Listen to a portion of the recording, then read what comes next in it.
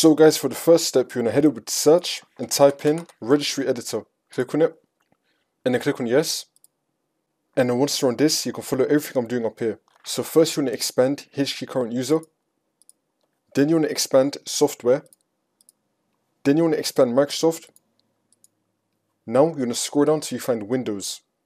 You want to expand Windows. And then you want to expand current version. And then you want to expand Explorer. And then you want to click on Advanced. And now this will appear on the right side. And then once you're on this, you just want to right click anywhere on the white. And then click on New. And then click on DWORD 32-bit value. And now we're going to rename this as Taskbar, capital S, lowercase I. Use the same capitals and lowercase as I did. And then you're going to click on Enter. And now we're going to double click on Taskbar SI. And now this will come up.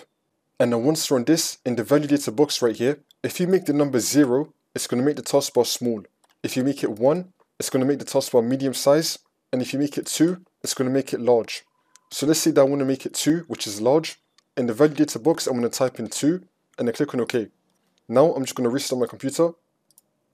And now the taskbar size is going to be changed to large.